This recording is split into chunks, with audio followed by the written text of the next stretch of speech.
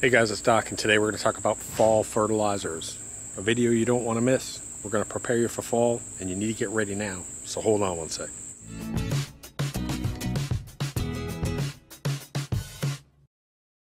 Hey guys, and just so you know what I'm going to do, at the end of this video, I'm going to go ahead and show you some footage of me actually cutting the lawn, applying my fall fertilizer, and then what I'm going to do is go out the next morning and show you what it looks like and some of the results. Not really results, but just what it looks like. Hey guys, so I'm going to be very direct and try and be brief as I can in this video to get you on track for the fall, because it's really important. And I'm going to cover some specific subjects. Before I start, everything I'm talking about, the information, I'm going to try and link in the description below. There'll be a link to a web page.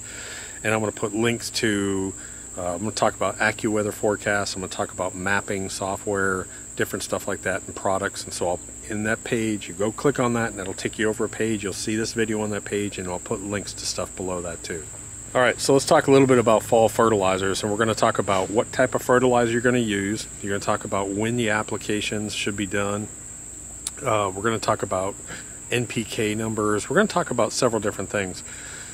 But it really is a mindset and visual that you need to kind of understand. And so there is a unique tool that you can use. If it's simple, you just go to AccuWeather.com, and I'm going to put up a video here in a second just to sort of give you a mindset. Matter of fact, why don't I go ahead and I'll put up that quick video just to show you that this is a unique tool. If they base it on historical forecasts for your area, and it's a great way to see when my temperatures start to drop and what I need to prepare for. So let me put up that video real quick. Okay guys, so I'm going to show you kind of a cool little visual trick really. This is, just go to AccuWeather.com. I'll put a link in the description down below. I'm just going to go to Atlanta as an example. So I'm in Atlanta. So I click Atlanta, and I want you to go over to the month tab. So you see a bunch of tabs at the top here. Go to the month. And it brings up a calendar.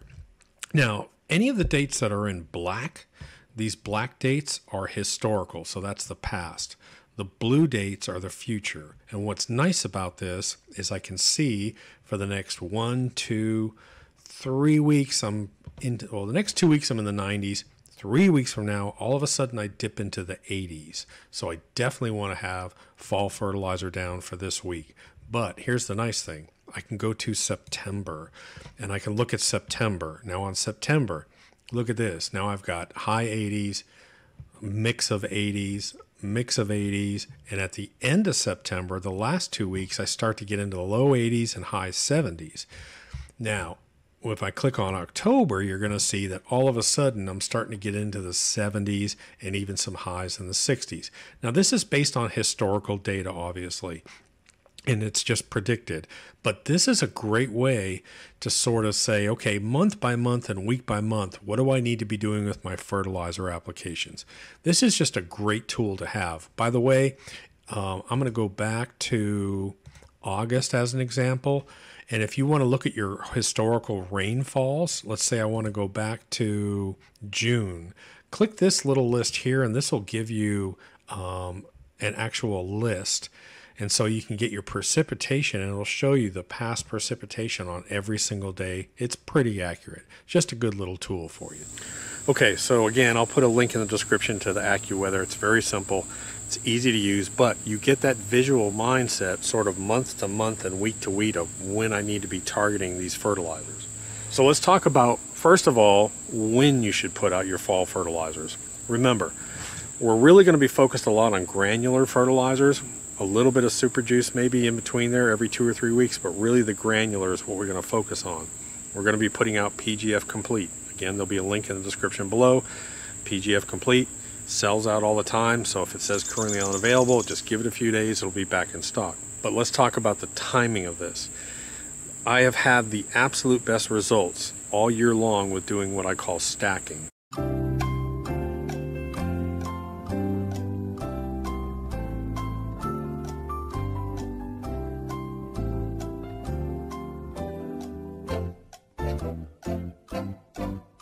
And what stacking is normally the average person will go out and take a large amount of fertilizer, try and pick the right window, and dump all that fertilizer out and just sort of just sit back and just sort of hope everything's gonna work out. Well, then a bunch of thunderstorms come through, someone comes through and cuts your grass, your fertilizer moves. When you have thunderstorms come in, you have pooling in your lawn, and a lot of that fertilizer washes into pool areas, and so you get uneven feeding. So here's what I like to do. The stacking method is I come out with PGF Complete, and I've been doing this all year now, testing with it, and it works phenomenal. So if my date, let's say my fertilizer date is September 1st, so I want to get my fertilizer down September 1st. Well, I'm going to come out 2 or 3 weeks before that date, and I'm going to put a light coat out. And a light coat for PGF Complete is basically the regular rate, because you're only putting out about 0.5 pounds of nitrogen per 1,000 square feet when you put it out at the bag rate. One bag covers 5,000 square feet. So then what I'm going to do is I'm going to come back in about 3 weeks from then, and I'm going to do another coat of PGF Complete. So basically what I've done, instead of lumping all this fertilizer, boom, down into one treatment, I'm going to break that apart into split treatments. And I'm going to go a little bit earlier with my split treatment first, and then right after that, maybe 2 or 3 weeks later, I'm going to put another treatment down. Because these particles are extremely, extremely fine, you get real good distribution. Plus, the other thing is there are other factors you can't control. Cutting your grass, you may have movement of your fertilizer. Storms coming through, you may get pooling of your fertilizer. And doing that split treatment, breaking it apart, just sort of ensures that you're going to get good uniform coverage. So, what I'm going to do, remember, now on warm season grasses, we start fertilizing here, let's say late August, we want to start our fertilizing. We fertilize, and then as we go through September, we taper down and we want to lower down. Because October is the point, really, now this is on my schedule for Georgia, just adjust it based on your temperatures. But when I start to get into the 70s, when I start to see the lower 80s and 70s for the highs, that's when my lawn is not going to go dormant, but it's just going to sort of slow down.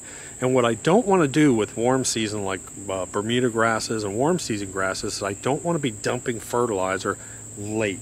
I want to shut off all my fertilizer before that month of October comes in. And we don't want to push it because the lawn's getting ready to go to sleep. It's storing up energy, it's storing up nutrients, it's storing up carbohydrates in the roots, and so we just want to leave it. We don't want to create that late season cool energy. Now, cool season lawns are a little bit different. Cool season lawns, we're actually going to keep fertilizing further into the cooler season. But for warm season people, you're going to taper off. Now, let's talk about the NPK numbers. If you go to the link below in this description, I'm going to break out and I'm going to list links to, if you want to do your own research or read up on it, all the university studies, all the extension offices, and the people that I'm talking to and doing an interview on. I'm doing an interview with John Pope next week, who is an agronomist from Penn State University. He has probably 40 years experience in the agricultural turf and fertilizer industry, and we're gonna talk about fall fertilizers. But I had a conversation with him last week, and he said the job of a fall fertilizer is just broad spectrum nutrition. So that's why everyone recommends a 4:1:2 ratio. So it's a 4:1:2 ratio is what you want to put down. What's PGF Complete? It's a 4:1:2 ratio. Take 4:1:2, multiply it times 4, you get 16:4:8. 16:4:8 is a 4:1:2 ratio. Plus, so those are your macros. That's your nitrogen, phosphorus, and potassium. Plus, we're putting down micronutrients. We're putting down micronutrients. Plus, we're putting down humic acid to improve the soil. Plus, we're putting out iron. I'm telling you, it's an amazing fertilizer. If you put this down, and I like to activate it, and when I activate it, after I put it down, I hit it with water every night for about 4 days. I put some water on it every night for 4 days, and I can't tell you how many times. In about 5 or 6 days, you're going to see your lawn turn this dark blue-green. It's just absolutely amazing what this stuff does. But it's a balanced fertilizer. And every extension office will tell you, if you haven't got a soil test done recently, put down a 4:1:2 balance ratio. So let's talk about, those are your ratios, and I'll list them. Let's talk about organics, and let's talk about biosolid products. Here's the problem. We want to eliminate any risk or any delays. Organic fertilizers and biosolids need what? They need microbial activity. And what we do is, in the early spring and in the late fall, we move away from organics and biosolid products because it needs that microbial activity. So I'm coming off a hot, dry summer. My microbial activity is probably going to be a little bit low. Or if I'm going into a cooler season, my microbial activity starts to reduce down, and they do lose effectiveness. You can even go to most of your company websites and they'll tell you that. So we want to rely on a straight out fertilizer. Early spring, we want to go to a straight chemical fertilizer. In the fall, we should move to a straight chemical fertilizer. It's a very controlled release, and we don't have any other factors involved with that. Now, I want to be careful. I want to warn you. Now, this is for your cool season people. Now, some Bermuda grass people think that they need a winterizer. You don't need any winterizer. Don't put any winterizer down. Cool season people, don't confuse late season regular fertilizing with winterizer fertilizers. Winterizer, late season fescue needs nitrogen. So you're going to be putting down a 4:1:2 ratio later into the year. Winterizers. I don't like the term winterizers because unless you've had a soil test done, I don't want you putting down a winterizer. Plain and simple. If you're using a balanced fertilizer that's a 4:1:2, your soil will have plenty of phosphorus and have plenty of potassium to keep your lawn healthy until the spring following. Again, I think it's oversold, and I think sometimes people do more harm than good by dumping a bunch of phosphorus or a bunch of potassium down, get going in just before winter. I think you can do more harm than good. If you're using a balanced fertilizer, which is a 4:1:2 in the fall, your lawn will be fine for the spring. Don't buy into the winterizer fertilizers, I'm telling you. I just don't think your lawn needs it if you're using your balanced fertilizer in the fall. Hey guys, so yesterday I came out here, I did my first fall application. I did it on the world's worst Bermuda lawn over there, and I put it on film. I'm going to show it to you, but the basic steps are this. Cut your lawn, then put out your fall fertilizer, then inspect the lawn and see if there's any grub damage or see if there's any fungus or anything you need to apply after that. If there is, you can mix it into your super juice and spray it on top of that. Then we're going to water in every night. We're going to water in that fertilizer for about 3 or 4 nights if we don't get any rain. And that's about it. So it's pretty simple. Then in about 2 or 3 weeks, I'm going to come back and I'm going to put another coat of this down. Now, important note, do not bag during this time. You want to return all your clippings to the ground. PGF complete particles are so tiny that they work down into the thatch layer real quickly, not like unlike other lighter weight, bigger fertilizers, and that's a benefit of it. But you still don't want to bag. You never want to bag after a fertilizer. Return all your clippings. So I'm just going to run through some footage and show you what I was doing yesterday. I was out here hot, sweating. Let's put it together.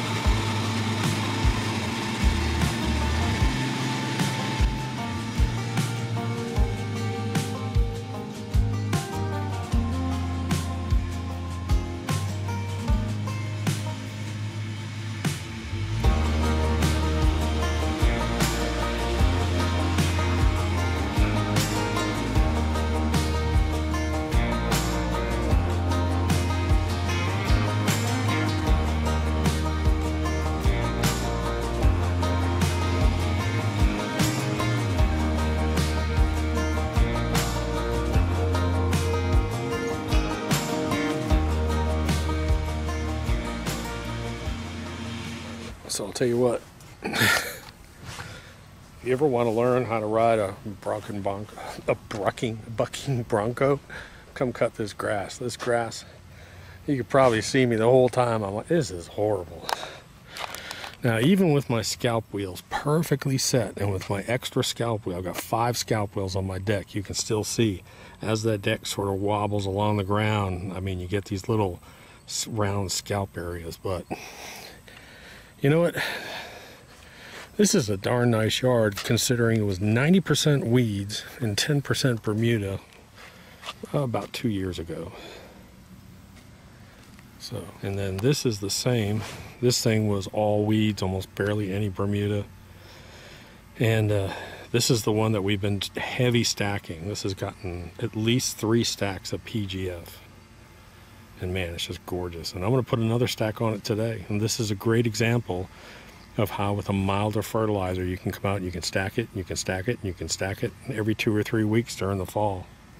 It's awesome stuff. By the way, I figured out how to tell you're fat and old. If your shirt makes a smiley face, you're fat and old. Man boob sweat. Oh, you gotta love it. I love getting old. So like I said, today I'm using the Ag Fab. For the money, this is a fantastic. If you want a professional feel lawn spreader, this one has a big hopper. It has big pneumatic wheels on it. So these are air-filled tires. The biggest thing is when you go over all these bumps, instead of hearing bang, bang, bang, bang, it's just soft and smooth. Plus it can handle a lot of weight. Now, the difference between something like this and my LCO, $170 spreader versus a $500 or $600 spreader, is the overall quality, especially the frame. A stainless steel frame versus a metal tin frame, I guess you call it. But man, I'll tell you what, if you're only using a spreader a few times a year, that's the one to get. It's awesome. So, 2 bags over there. Make sure your spreader's closed.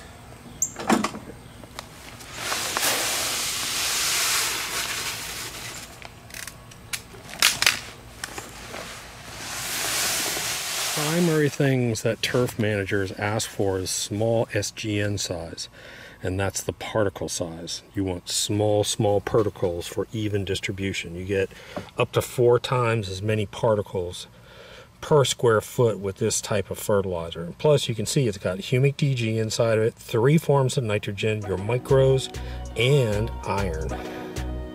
So go put it out.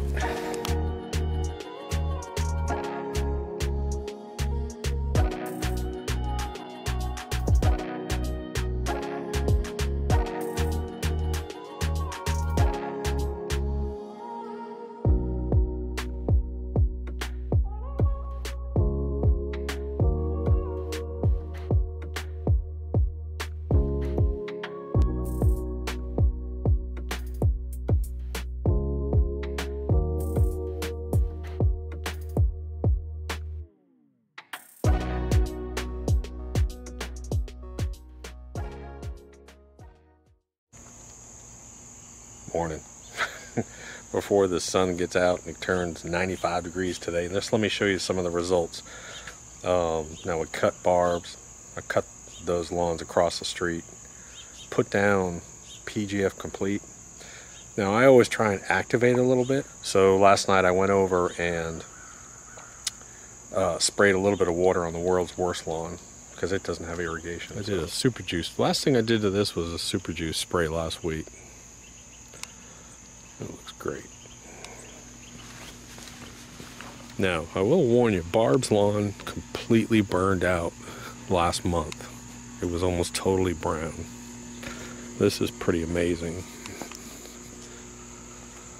So her lawn last month was almost solid brown, and she actually was away on vacation for a month visiting family, and I took care of it while she was gone as usual, but I can't water it. But man, look how that came back. Now that's PGF complete and a little bit of rain. This lawn looked horrible 4 weeks ago, 3 or 4 weeks ago. Alright, so here's my miracle area. We're going to start calling this the miracle area, simply because this whole area was solid weeds. maybe 10% Bermuda. We've done all kinds of playing around with it. Look at that.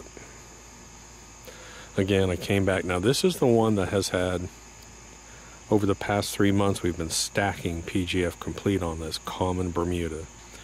And I also, there's a bunch of deer just went running by. I also, yesterday, came out and put more PGF. I put a fall treatment down on this. And I came back last night and I sprayed a little water on it. That's all I did, just to activate it. That's just incredible.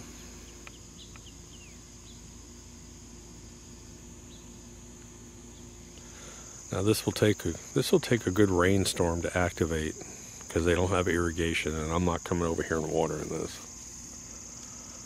But it's all ready.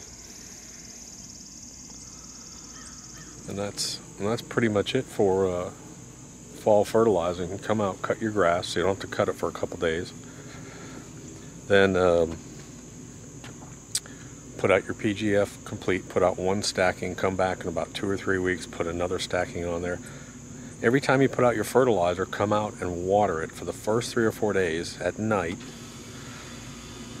6, 7 o'clock at night, activate it. Put about 20 minutes of water on it with a sprinkler, or 10 minutes with irrigation, just to get it activated, just to start it up. Hopefully rain comes in. Hopefully. What will eventually happen, hopefully, is you'll get something that's so thick. Look at that. That is insane. Totally insane. Get some of this dew off there.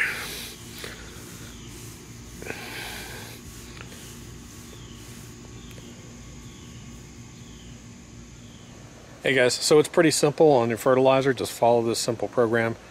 Quick note, we're giving away the $2,000 reel mower in just a couple of days, and we're going to be giving away another 12 bags of PGF Complete, and I'm going to be doing a lawn spreader giveaway all within the next month or so. And it's pretty easy. All you have to do is be a subscriber, so make sure you're subscribed. And then the other thing is, go over to the website and look for the email subscription or email alerts. All you do is put your name and email address. It's not a marketing list. We don't sell it. We don't use it for marketing. It's just our way to keep track of people so that we can use a random number generator. What it does is every time I post up an article or a video, it'll send you an email and say, hey, that idiot doc has just posted something. So that's all it's used for. Plus, we send out about 3 newsletters a year, and we'll do it through that system. So it's an easy way. You only have to register once for that, and then you're registered for all the giveaways that we do all year long. So it's pretty simple. It's an easy way to do it. Like I said, it's not marketing. We don't use your name or email address. That's it, guys. Talk to you later. Doc.